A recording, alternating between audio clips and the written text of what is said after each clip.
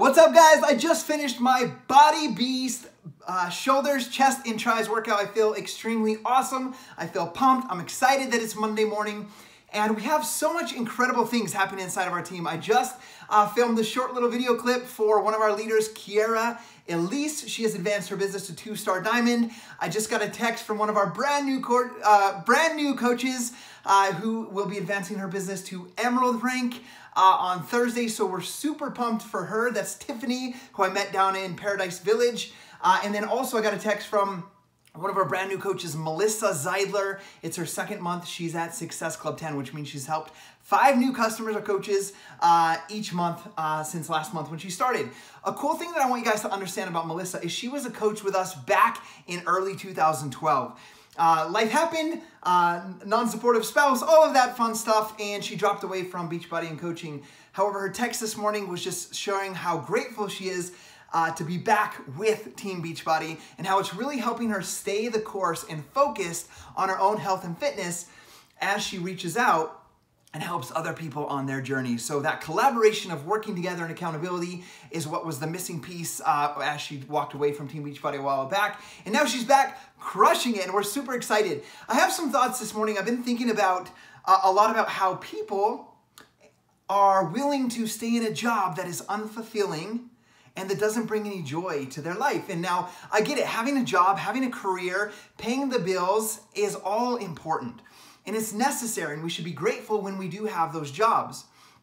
I've done many jobs that I hated or disliked during my life. When I was 13, I was up at 3:30 in the morning moving pipe in the potato fields.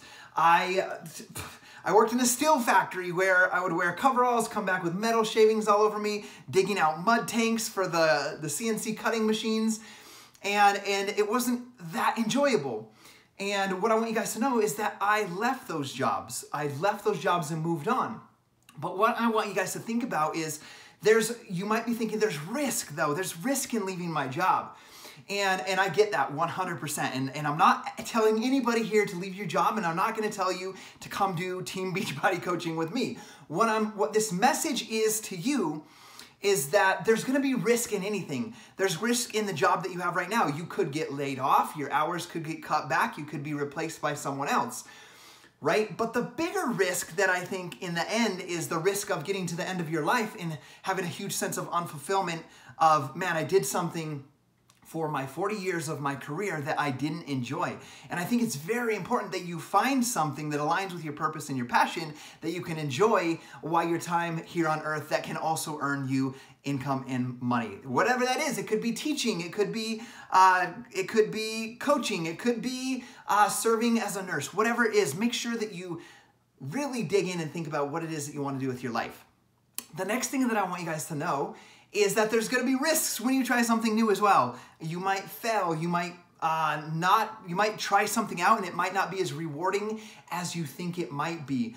But the thing that I want you guys to think about is, like, you can do your job in your career that you're doing right now, and then in your spare time, instead of watching Netflix or endless hours of YouTube. I heard a funny joke the other day when we were talking about quarantine with some friends we haven't seen in a while, and we're like, what have you been up to? Like, what's been going on these past couple months?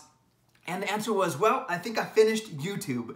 And it was funny, and we laughed in the moment, but how much time are we wasting? Like, if we're not happy at our job and we're miserable and we regret Sunday evenings because it means we have to go back to work on Monday, why don't we take those extra times when we're scrolling through YouTube and watching Netflix and all of those things and spend that really discovering what your gifts, talents, and passions are and working on improving your life and growing yourself and your capabilities and your capacity so that you can go out and make yourself more valuable and then go on to really truly do something that you love. Because the last thing that I want for you, my friend, is that you get to the end of your life and realize, man, I have so much wasted potential and I didn't truly do the things that I loved while my time here on earth. That's my quick message for you guys today. Have an incredible day. It's Monday, and you have a whole week ahead of you guys to take consistent, constant, forward action towards your goals and dreams. See you guys later. Peace.